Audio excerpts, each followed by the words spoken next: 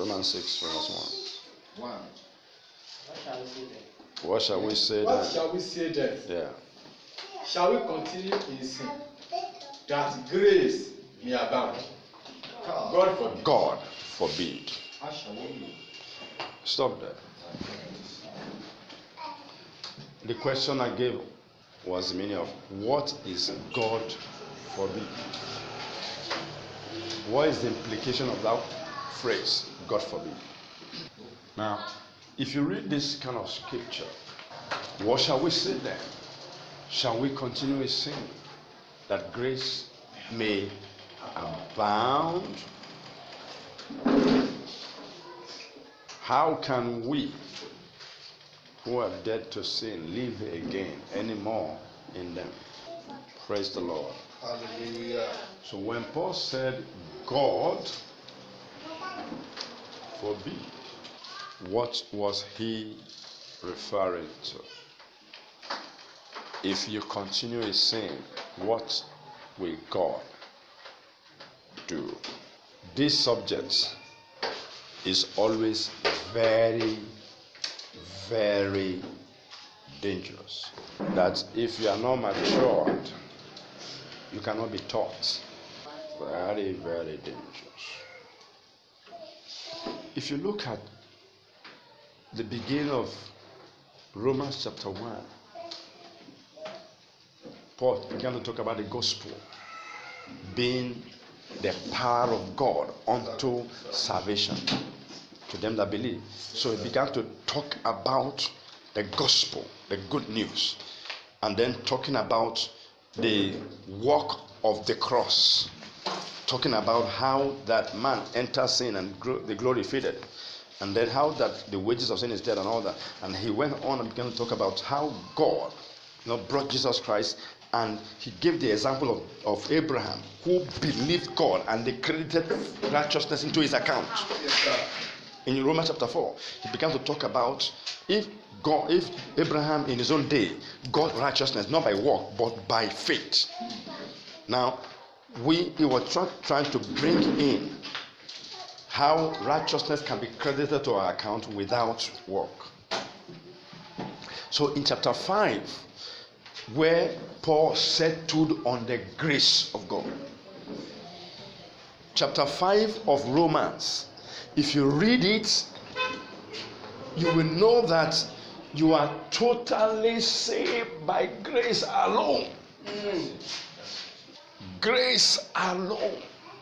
That if you did not lift a finger to do anything that was righteous, the fact that you believe in God, the sacrifice of Jesus on the cross of Calvary, you are saved. If you read chapter 5 of Romans, Life in Christ. it says righteousness was credited to your account with the abundance of grace that it carries. Now, watch it.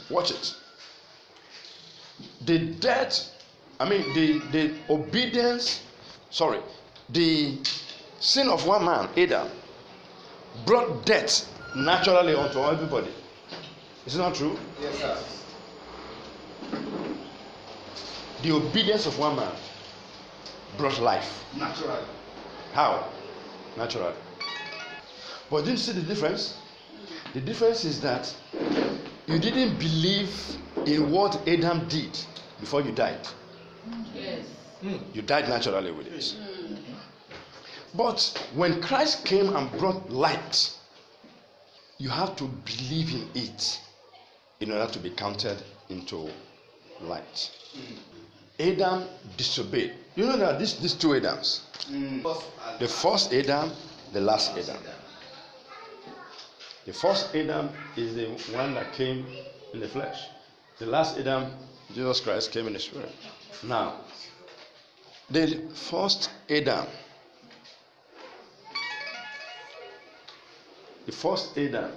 disobeyed. Because of his disobedience, death came unto all. Without you doing anything, you are dead. Born dead. That child that was born today, born dead. A sinner. The child has not done anything. In fact, the child in the womb, dead. So when you give birth to the child, dead already. Because Adam, the first Adam, died. This death passed on all people. Same way. Jesus Christ, one man's obedience, the last Adam. This one man's obedience, life should, go to all men.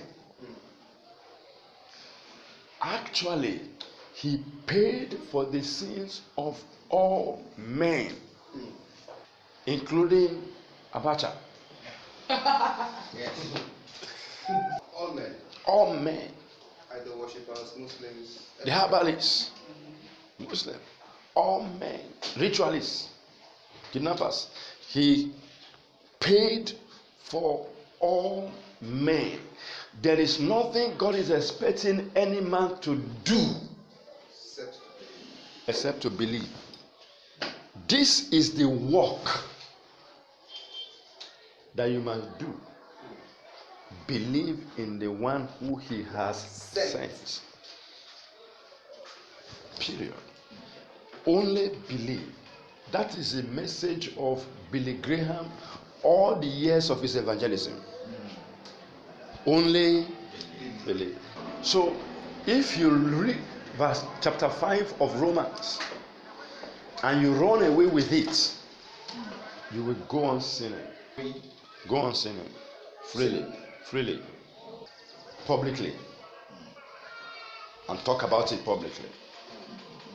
Become the least in the kingdom. Eh? Become the least in the kingdom. You become a least in the kingdom. You are hearing me well. Publicly. It does not matter what I do. Grace has covered me. And you'll be teaching people. Grace has covered me. And you see that move all around. It is taking chapter 5 of Romans to the extreme without reading chapter 6 verse 1 of Romans. When he said, can I ask you a question that is dangerous? You're on top of a woman that is not your wife, God forbid, and you are born again, spirit filled, tongue talking, believing in the death and resurrection of Jesus Christ and all of that.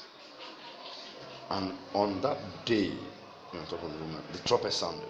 Oh, will you rapture? Born again, very born again, and you believe in the death and resurrection of Jesus Christ. You believe in the death and resurrection of Jesus Christ. You believe in everything. You believe, and you are talking, born again, and expecting the rapture, or expecting the coming of Jesus Christ. You are 100% fake connected with God. But on this day, you are in an adultery situation. God forbid. Now, while the act was going on, the rapture sounded. The trumpet sounded. Will you go with the rapture? When they said he's going to come as a thief in the night, when you least expect him, that is when he will come. Have you not heard the gospel? Have you not heard the teaching before? Have you not heard the teaching? Left behind. Oh no, had I known. Oh no, the sinner's voice we hear. Gone, they have gone, marching to meet us glory above. No, had I known. Beep. Oh no, the sinner's voice we hear. Gone, they have gone, marching to meet the glory above. No, had I known. Is your name in the book of life? Yeah. Is your name in the book of life? So all they're trying to say is, if you have kept righteousness up to the dying minute, and you were caught in iniquity. Heaven. He's going. Hell straight. Hell. Hell. So much so, he said that you will hear the voice of Christians who were born again crying in hell. Had I known why? Because the last day the trumpet sounded, I was caught in sin. And so they were crying in hell. So in hell you will see people crying and wishing, oh, had I known, I wouldn't have gone to that sin and all that. Shut up. That is humanistic gospel. That is not God's word at all. Because you that thought you were righteous, by the time we put you on a scale, you were found wanting. The only reason why you made it was grace. Are you hearing me? Yes, sir. Why did Paul says God forbid for us to continue sin? This is not about heaven, and it's not about salvation. You are saved. Saved by grace. In Ephesians chapter 2, verse 6, to verse 9, or to verse 10. But actively verse 8 and 9. Ephesians 2, 8 and 9. For by grace are ye saved through by grace you are saved. Through what? Faith. And that not of yourself. That is not of anything you did. It is the gift of God. It's a gift. Not of works. Not so that I can explain. Not of works, so that nobody can boast and say I got here because I was righteous. Not of work. Can you read another version for me? Does anybody have another version? Ephesians 2, 8. 2, 8 and 9. 2, 8 and 9. Does anybody have another version? By grace, yes, you have been saved through faith. And this is not your own doing. This is not your own doing. It is the gift of God. It's a gift that came from God. Yes? What version is that? NIV. For it is faith. And this is not from yourself. It is the gift of God. This is not from yourself, it's the gift of God. Read verse 9. Not by works. Not by works. So that no one can boast. The reason why it is not by work is so that no one can boast. There's no boasting in heaven. All right, let me read this one. There's no boasting in heaven. Message. I'm from verse 8. Yes. Saving is all his idea and all his works. All we do is trusting in Lord. All we do is trusting Him enough to let Him do it. It is God's gift from start to finish. It is God's gift from start to what? Finish. To We don't finish. play the major role. God plays a major role. If we did, yes, we probably we don't play the major role. If we did, we'll probably go around bragging that we have done the whole thing. And we have done the whole thing. No. We neither make nor save ourselves. You did not make or you save yourself. God does both the making and saving. Stop. Yeah. God does both the making and saving. Yes. God does both the making and the saving. God, he does both the making and the saving. So you didn't have any contribution to it. Say, I don't do anything evil. I don't do anything evil. I don't even touch any. I am always very. No, you didn't contribute anything to it. Are you hearing me? You didn't contribute anything to it.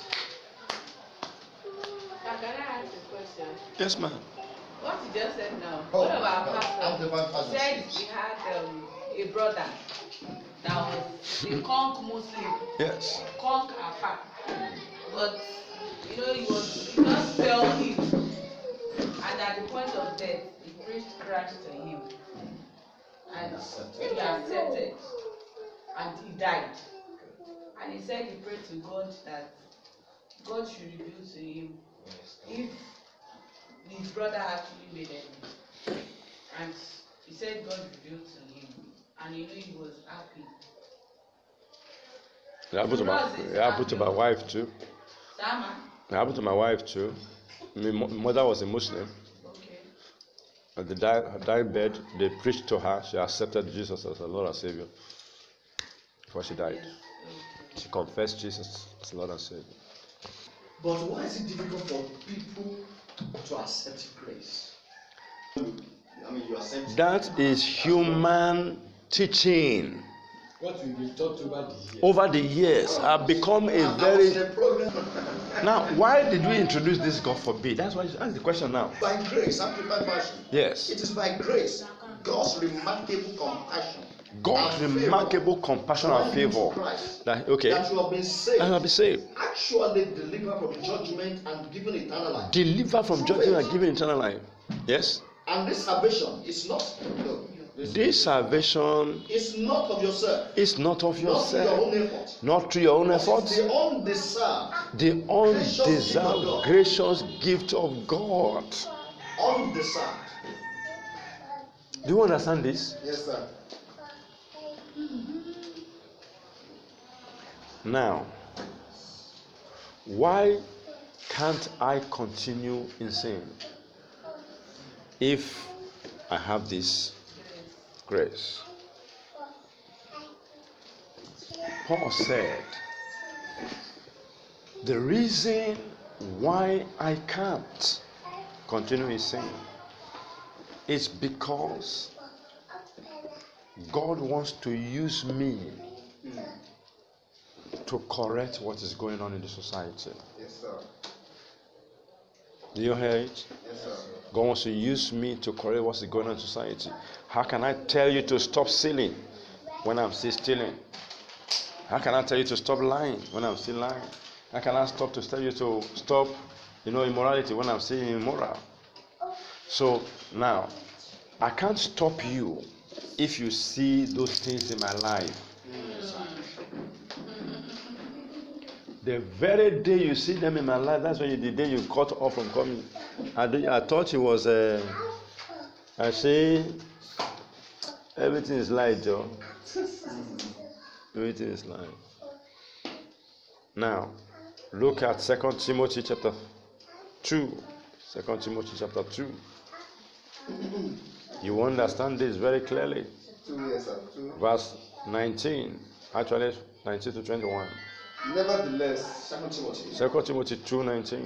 Nevertheless, the foundation of God standeth sure. The foundation of God stands sure. Having this seal. It has this seal. The seal. knoweth them that are his. God already knows those who are His. Let everyone that nameth the name of Christ. Now, everyone that names the name of Christ, that they are calling you Christian, depart from iniquity. depart from iniquity. Why? That's what we're going to answer now. But in a great house. In a great house. There are not only vessels of gold. We don't have only vessels of gold. And of silver. We also have vessels of silver. But also of wood. We have vessels of wood. And of earth. We have vessels of earth. And some to honor. Well, some of these vessels are unto honor. And some to dishonor. Some of these vessels are unto dishonor. If a man dare. Wait a minute.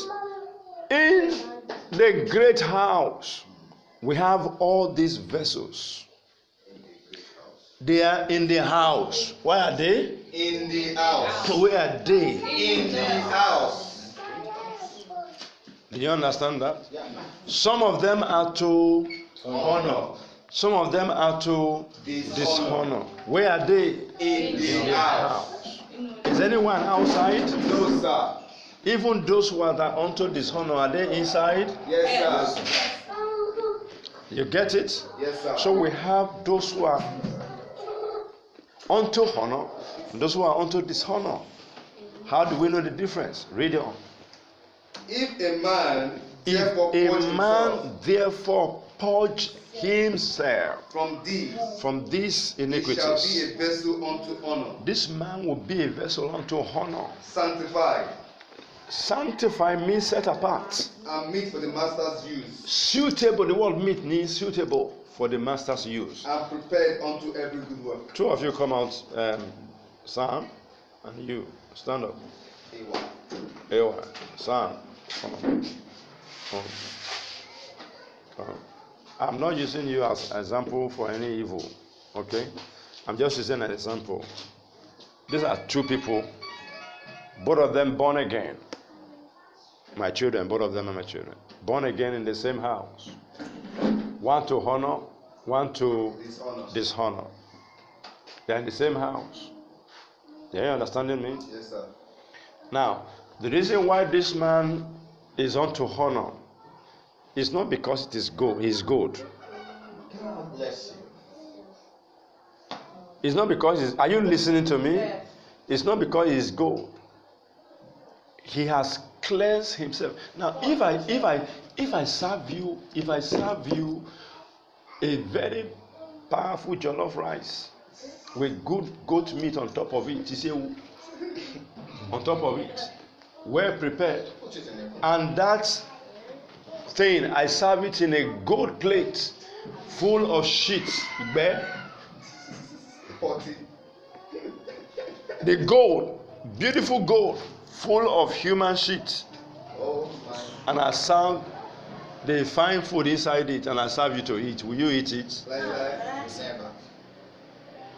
Because the gold is not purged, I can't use it to serve. So now, in this house, we have people that are gold, we have people that are silver, we have people that are wood, we have people that are clay.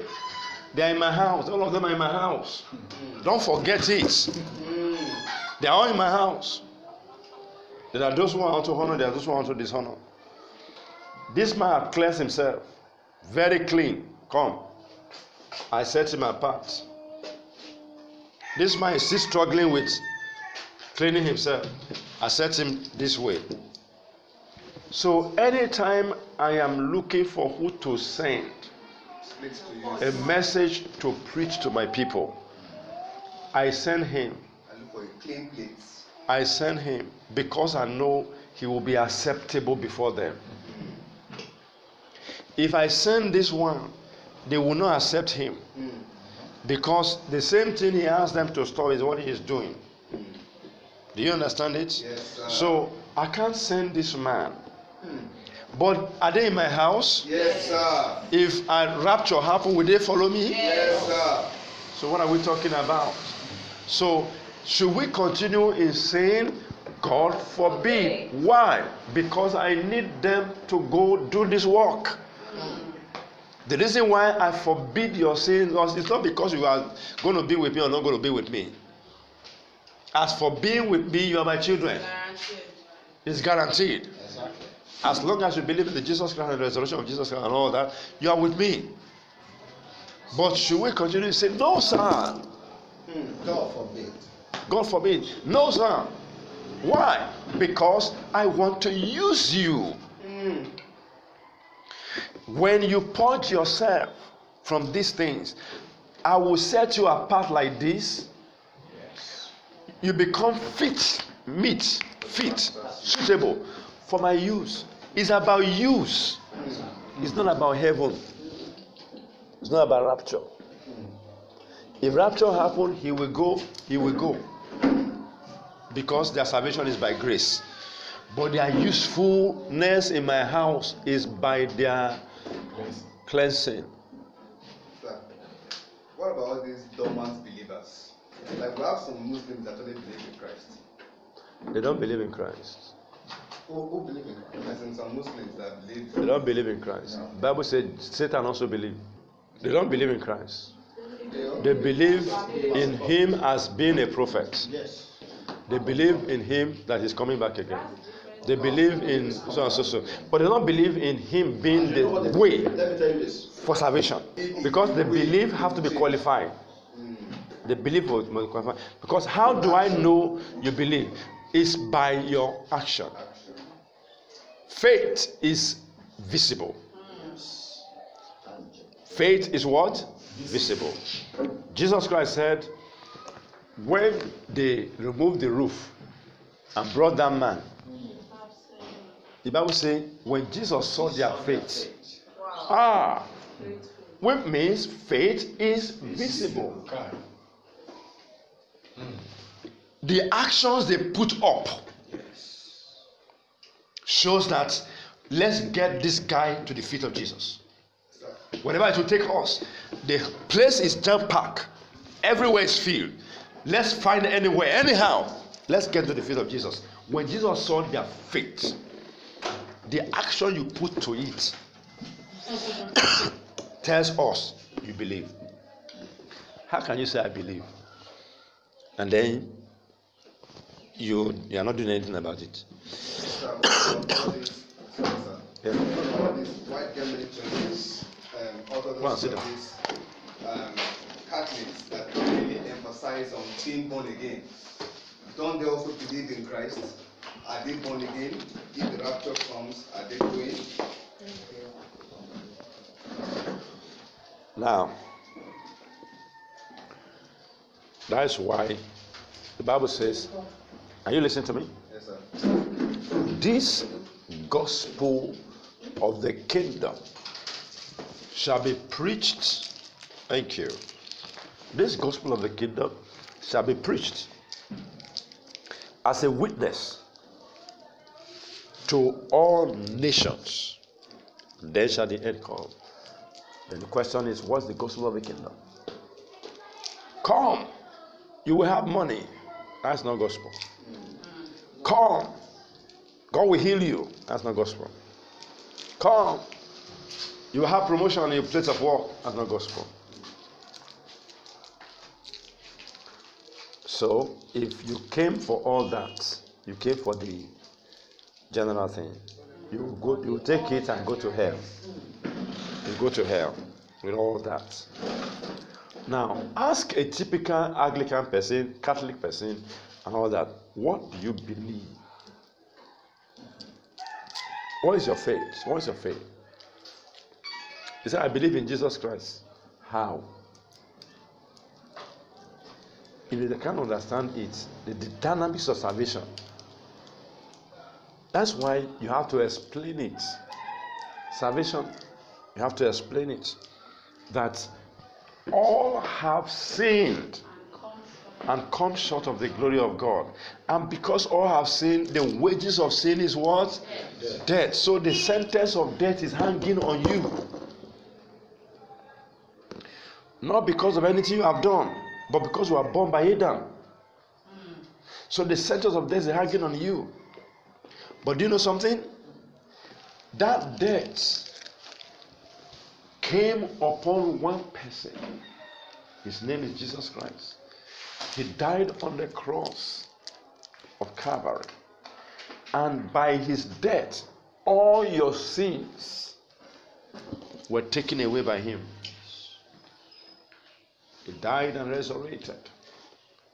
If you can just believe that that sacrifice is for you, that the judgment that's supposed to come on you was put upon him, then if you believe that, your salvation has come. The moment you believe that, you are saved. Not many people in Catholic know what I'm talking about now. They have not heard of it. What they hear is, Jesus, son of Mary, pray for us, and all those things. Jesus, son of Mary, pray for us. Let's change clothes. Let us dance and cool, and all of those things. Most of them will go to hellfire, dancing around religion without the substance.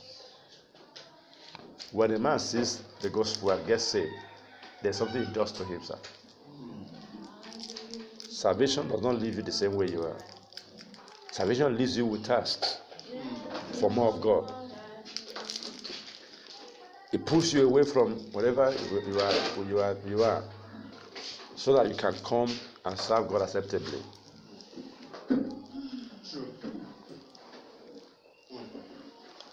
Salvation is a spiritual thing. He that is born of the Spirit is spirit, that is born of the flesh is flesh. If they are truly born again, that atmosphere will not be conducive. It will not be, that religious atmosphere will not be conducive. Something inside of you just desiring a change. Do you know that? Do you know that this man got born again right there? Martin Luther. Martin Luther got born again in Catholic Church. He said, "The just shall live by faith." The just shall live by faith. He was one that saw it. Yes. Galatians chapter 3 verse 11. Yes. He saw it. He said, "The just shall live by faith." Not by all this thing what we are All doing. this works. Check and that's it. Light candle, light this, bow to Mary, bow to idols. All of this is what we are doing here. They are all nonsense. He read it from the Bible and said, "The just shall live by faith, not by works." So when he saw it, he said, "Wait a minute. The just shall live by faith." He wrote 99 theses why Catholic Church is of the devil,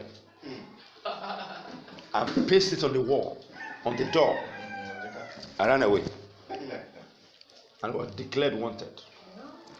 The Pope wanted to get him and kill him. He ran away to England, and the King James welcomed him to England, and he said, "Now you can translate the Bible from Latin, the Greek, to English for us." So the translators did that translation of the original text into English, authored by King James, authorized by King James. I give you authority to translate that thing for me, because the guy ran there. King James welcomed him. King James was actually a convert of Martin Luther. Already his heart is condemning him, condemning her. And when your heart condemns her, God is greater than your heart. That's what the Bible is saying. He will condemn you more. But if your heart condemns you, you have confidence. Another person can do that work and have confidence and say, "Madam, sit down, I will educate you." Another person will run a business and say, "Madam, sit down, let me educate you that these are not part of moderation." Moderation is what God expects. Now, do you know that some people, out of they are dealing with fire most of the time, they lose their eyelashes and they lose their beauty with it.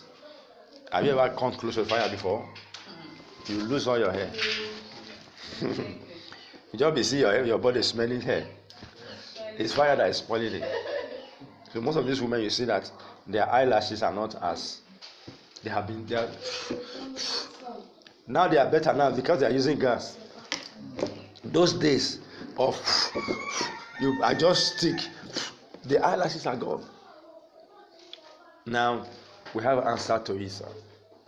We can put eyelashes for you, cosmetic ones, and to look like all those extravagant things is what they call superfluous.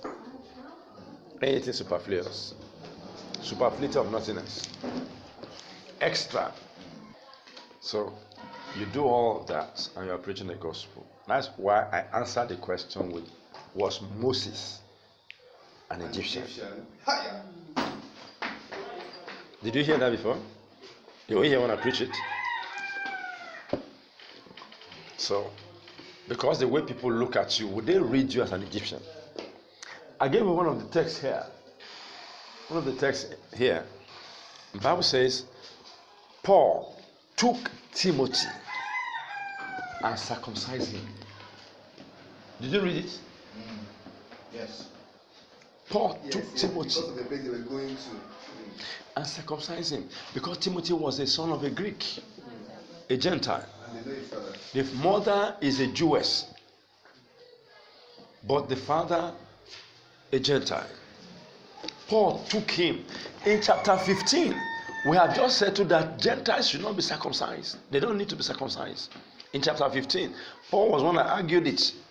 He went to the headquarters and he settled it there.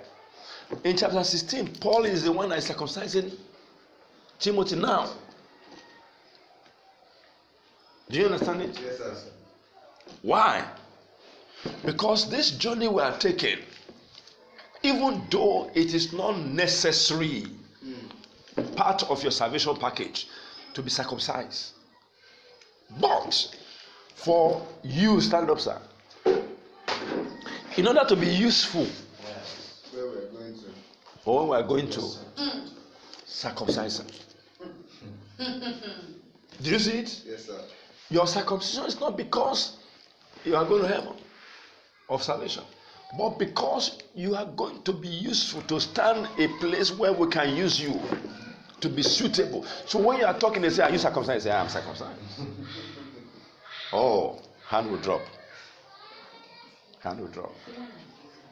You see? So there are certain things we do intentionally, not because it's going to take us to heaven, but because of usefulness. Praise God. Hallelujah. In those days, myself and my wife sat together as couples. Those days, we went out to preach to villagers, deep village. And when we were preaching to them, a woman asked us a question: is it good for a Christian to be wearing earring? Why is the sister that is following you wearing earring? In the big village that you don't even think that they would know all those things. So we got back and regrouped and said, all of you, remove your earrings and then tie your hair. Go and get scarf and tie your hair. That was how we started going on. We were using scarf to tie hair and removing earrings. Not because tying of hair and removing earring was part of righteousness. Do we get it? Yes, sir. But because we want to win people, we came down to their level in order to win them. You can't be doing homiletics for them. Hermeneutics for them. You do hermeneutics for them until they go to hell. So, oh, foolish Galatians, having begun in the spirit, are you not made perfect in the flesh by the works you are doing? Oh, you think it's this work that will take you to heaven? No, it's not by works. Whoever has bewitched you have done evil. Have done evil. Sir, I noticed there is a connection between the promise and grace. There's a connection. Because the grace is the carrier of the promise. The grace is the carrier of the promise. You see, when you have grace, the promise is fulfilled in your life. When you don't have grace, you are cut off from the promise. Last question, sir. The law prevents you from the promise. Sir, the two beautiful things. I actually, when I read it, I came up with that the oath that God made, The promise and the promise, and the oath. They are two immutable things, by which it's impossible for God to lie. If God makes a promise, it is immutable. When God makes a promise, that promise is immutable. Means it doesn't change. Can't mute it. Cannot silence it. It's immutable. Now, when he now swear, God, the covenant that brought us, is the covenant that God swore to. He said, so that those of us that run unto safety might have consolation. So that we might have what? Consolation. That we have assurance that we are in safety. We are in safe hand. Because God spoke it not only by promise, backed it up by an oath. These things are immutable. You see, but God is not a man. God is not a man, I should lie. Has he said it? Will he not do it? Has he promised it? Will he not make it good? Now the Bible says, and God did unto Sarah as he has said. And he performed unto her. He visited Sarah as he has said, and did unto Sarah as he has promised. So once he says it, by this time next year, time of life, according to the time of life, you carry your baby. The Bible says he visited Sarah as he has said, and did unto us as he has promised. So God is not a man. Whenever he promises, he's going to. Now listen to me. When God told Abraham that your children are going to be in captivity for 400 years, Abraham was dead and gone, buried. True or false? His children, Isaac was born. Isaac gave birth to Isaac, Jacob. Jacob gave birth to the children and went down to Egypt, and they were in captivity. When 400 years was about approaching, he raised a Moses. Without anybody reminding him. You don't have to remind God of the promise that he makes. Without anybody reminding him, he brought up the promise and raised Moses. When they came out of Egypt, they had spent 430 years. The extra 30 years was not caused by God, was caused by Moses. Yes. Do you know why? Moses. Have I taught you before? All by the people. No, Moses. Moses. When God calls you and give you an assignment, the vision is yet for an appointed time. So wait for it. It speaks at the end. So when Israel were in captivity now, Israel were in captivity 350 years. Are you following me? This was when Moses was born. When Israel were in captivity for 350 years. What was God's promise? 400. So how many years are remaining now? 50. God expected that by the time Moses is 50, I will call him.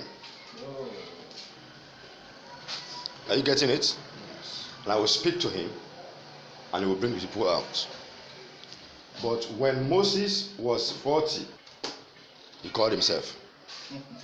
Within having 10 years remaining. So he called himself when he was full 40 years. So now I'm matured. I've been trained in Pharaoh's house. He went, let me go and visit my people. So when he went to visit people, he now saw them oppressing themselves. An Egyptian oppressing. He just gave that one heavy blow. The Egyptian died.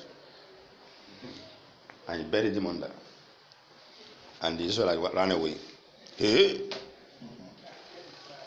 Another day, an Israelite was fighting with an Israelite. And Moses came and said, "What? Are you not brethren? Why are you fighting yourselves?" He doesn't like all this oppression. Why are you fighting yourself? What's the meaning of this? The one who was oppressing the other one said, "What is your own? Do you want to kill me the way you killed the Egyptian that day?" Eh? So you know. The man I thought I helped, who's supposed to keep quiet, has spread it all over Egypt. I thought it was a secret. When Moses knew that it was not a secret, it took off because the matter would soon get to Pharaoh. It took off. The man that God was preparing to use when the people were about to reach 400 years, the man had taken off.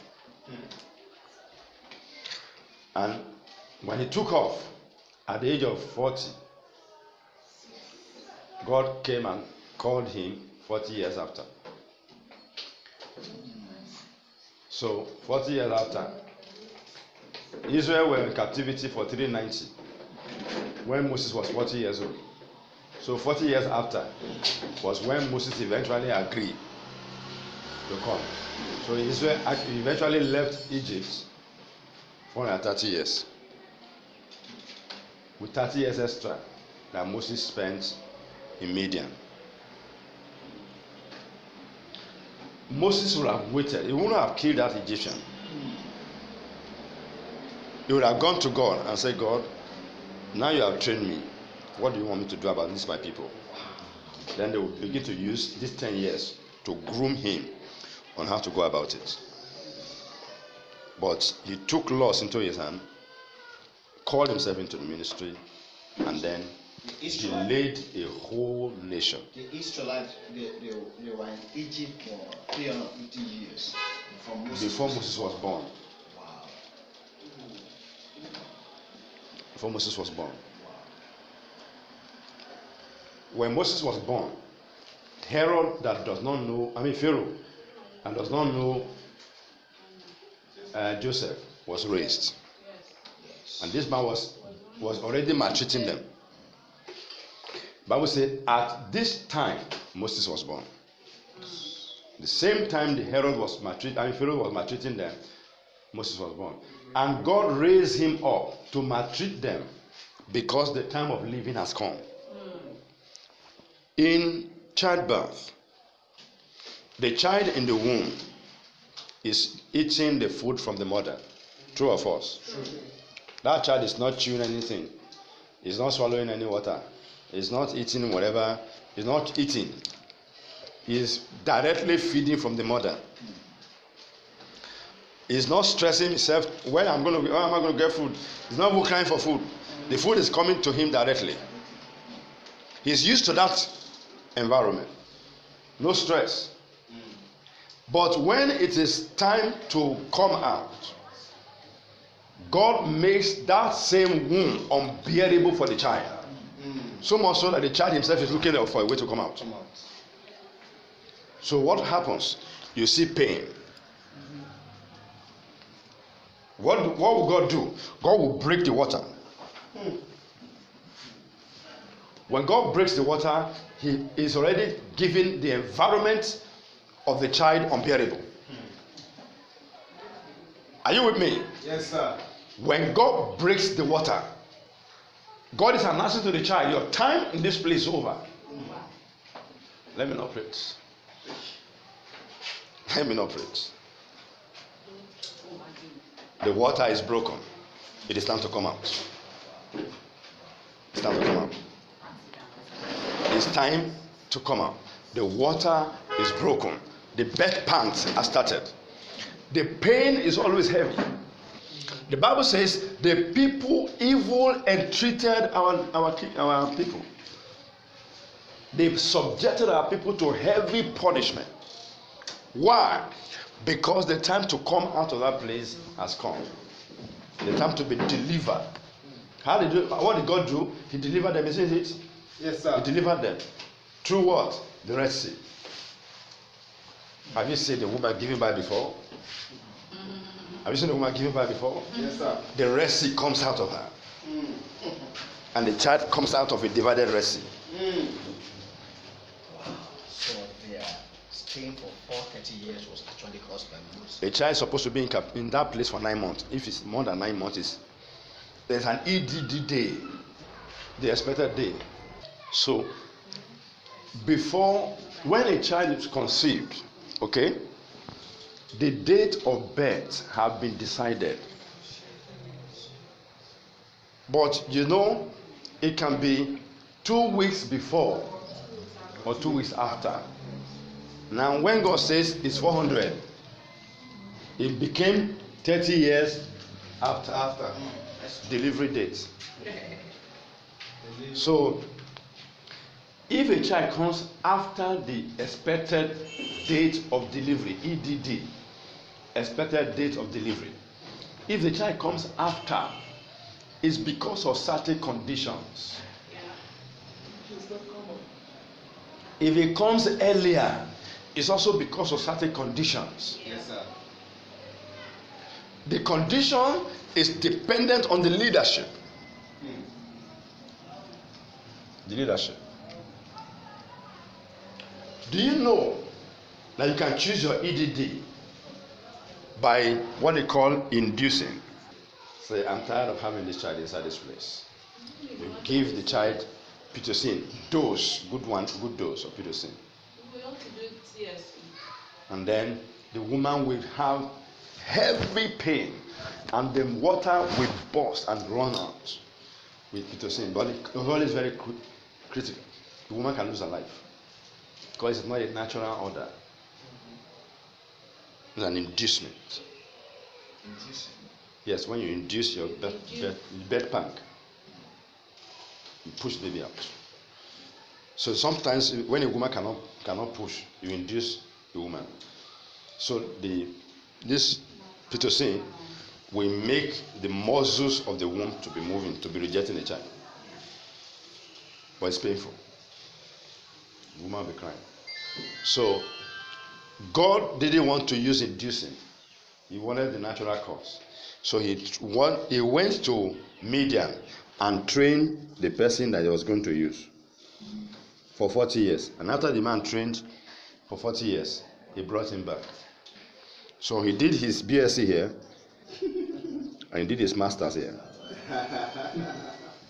So when he became a master, God brought him back. At this point, Moses was eager. Send me. Let me go and deal with these people. Send me. But at this place, Moses was like, I can't even speak. I can't speak. When you get to the point where you say, I can't speak, I can't do it, God decided to use you. But as long as you are saying, I have the muscle, I can do it, as long as you go and say, I can't use you now. Peter was not usable until he failed before a little girl that said, you are part of them. He rejected Jesus. He denied Jesus Christ. So when he failed, that was when God said, now you are ready. Can we now talk?